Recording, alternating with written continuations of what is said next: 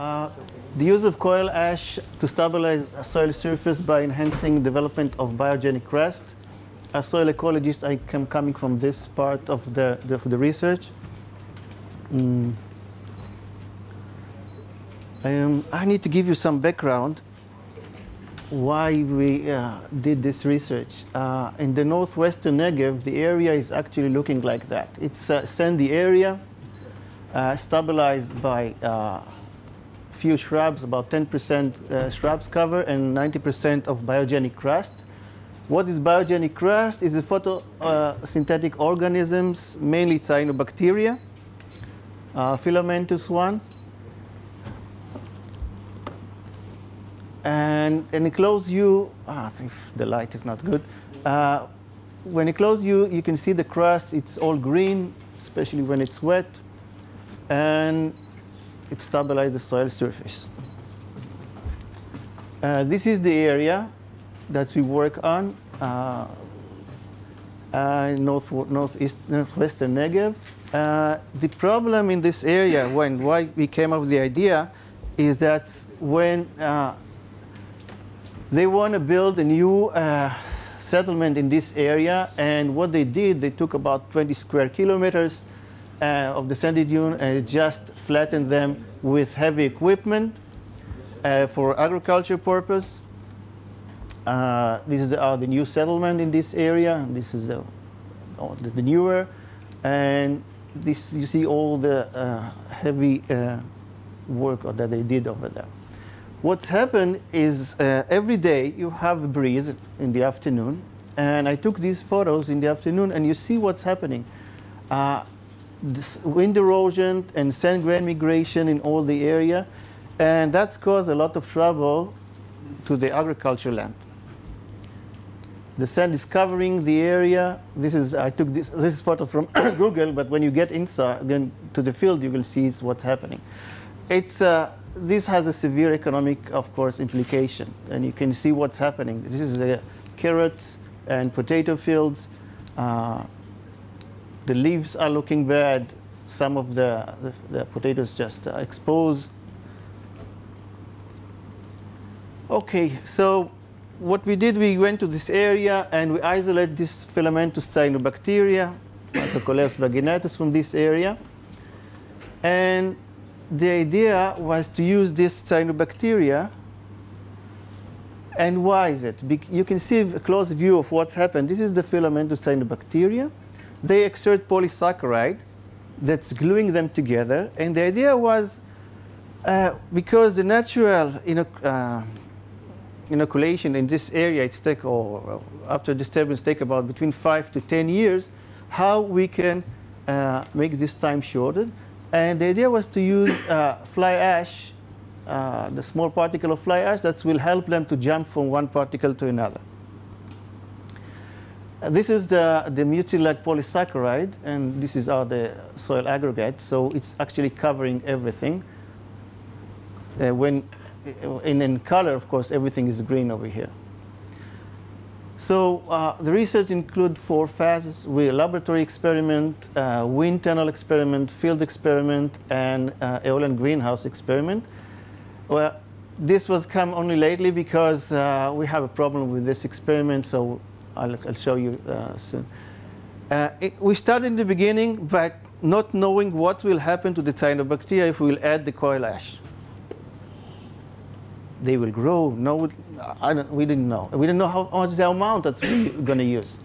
So how to measure the parameter of the growth of the cyanobacteria? We know there is in the literature we can learn about the levels of the polysaccharide and the chlorophyll by lab extraction and NDVI index. And of course, we can measure the soil surface stability. So the results from this small experiment in the lab, the first step is that first the coal ash did not prevent cyanobacterial growth. And that was good. For the beginning, it's not killing them, so we can keep on. No difference were found between 2 to 4% relating to the cyanobacterial growth efficiency. In all treatment, the increase of growth parameter was obtained, contributing to soil surface stability compared to the control sand. So we can conclude that we can use 2% of coal ash plus inoculated cyanobacteria. The second experiment was wind tunnel experiment. The experiment in growing tray was conducted with addition of 2% coal ash, not flying coal. The tray was transferred to the growth chamber with continuous illumination. After 2 months, we moved them to the Aeolian Simulation Laboratory in Ben-Gurion University. And the idea was to test the survival strength of the different wind intensity corresponding to the wind velocities in the northern Negev area. We use a 0.5 to 1 meter tray, about 1 centimeter high depth, with 2% coal ash, and we measure the growth parameter that I mentioned before. This is the first result, and immediately what we saw, and this is the number of particle impact. We put a microphone over there, and with the wind, we measure the amount of the impact of the sand particles. And you can see immediately in the sand control, it was much, much higher when with the inoculant plus minus the coal ash. So that gave us the idea that actually we're going to a good direction. When we look at the soil surface stability, the sand with the inoculant, 2% coal ash, and the inoculant plus coal ash were much, much higher stable than the control sand.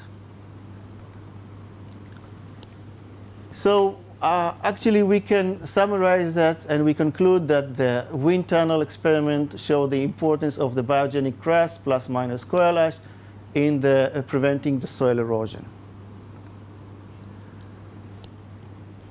Quantitative simulation, aeolic drift of sandy soil. Here we use the two of them, one in the agricultural land that is being prepared in the area, and in the Aeolian greenhouse facility. We use 4 different treatments: fly ash, ash with cyanobacterial and cyanobacterial incubation, inoculant, sorry, and control sand. And the goal was to find the best treatment for stabilizing the soil surface from aeolic erosion by analyzing the sediment erosion at 4 different highs. But here I summarize all of them together because no time to present all of them. And the value were in the wind velocity of 4, 6, 8, and 10 meters per second. Each velocity was tested for about 120 seconds. Oh, I have to go back. Oops. OK. Now, what's happened in the field? 2 weeks before we finished the experiment, we had one of the decade windstorm. And this is the area how it's looked before, and this is the area how it's looked after. You see a new sand dune just built on the 2 experiments with the coal ash. So we can compare only the inoculant and the control. And in the first, in the 4 meter per second wind velocity, nothing happened. Okay, it's very low. It's actually the background concentration. When we increase to 6 meters per second, in the control sand, the peak was about 0.68 milligram per cubic meter, and a minimum of 0.08 milligram per cubic meter was found in the inoculation. So immediately there's sand, and this is with the inoculation. Increasing the speed to 8 meters per second, now we see clearly what's happened with sand control. It's reaching to about 1.6 and compared to about 0.2 in the inoculant. And this is going a long term. This is a very short period in compare, only about 45 seconds. Increasing to 10 meters per second, now we receive a very good results from the inoculation. We can see that inoculated is moving, although of course, the control is much higher. After the problem that we have in the field with the 1-decade storm, we're afraid that this will happen again. So we moved to work in the Aeolian greenhouse experiment in the Ben-Gurion University. And this is how it's looked like in the beginning. We moved about 20 tons of sand from the area, put it in the greenhouse. We put some fly ash, coal ash, and after mixing it to the 1 centimeter soil surface. These are the results. When we look at the chlorophyll level, the inoculant treatment, coal ash, and inoculant plus coal ash are much higher in level of the chlorophyll in compared to the control sand. And when we're looking at the breaking pressure, we use a field penetrometer. Again, all the 3 treatments gave us a higher results and, of course, significant from the control. When we're looking at the level of the polysaccharide, all the 3 of them are much higher and significant than the control, but the one with the coal ash and the inoculant with the coal ash are much higher. When we looked at the soil surface stability, again, we got almost the same results. Although over here it's not statistically significant, over here to these, of course, it's better. The impact of the agriculture, of the aggregate particle. Here you can see very clear that the aggregate in the sand control are smaller than what's from the 3 treatment. Of course, if you have a larger aggregate, it's more easily to prevent soil wind erosion than the sand grain. So let's to see the conclusion from all this. In the laboratory experiment, the 2% fly ash plus inoculant is the amount needed to stabilize the soil surface by enhancing development of biogenic crust. In the wind tunnel experiment, the importance of the biogenic crust plus minus coal ash in preventing soil erosion, same result. The contribution of to the soil stability, to the soil surface stability. In the field experiment, the untreated plot showed the lack of stability in compared to the one with the biogenic. And of course, the biogenic improved the prevention of soil erosion. The level of polysaccharide, chlorophyll, and the NDVI index in the 3 treatment, coal ash inoculant and coal ash plus inoculant, compared to the control sand, show increase in all the parameters and contribution to soil surface stability.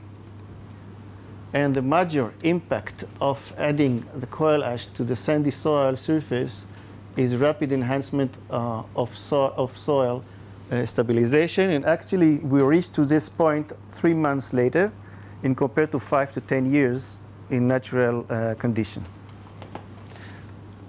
These are the team that's worked with us from Gilat Research Center and Katif, Aeolian Simulation Laboratory at Ben-Gurion University, the Soil Erosion Station of Ministry of Agriculture. And thank you.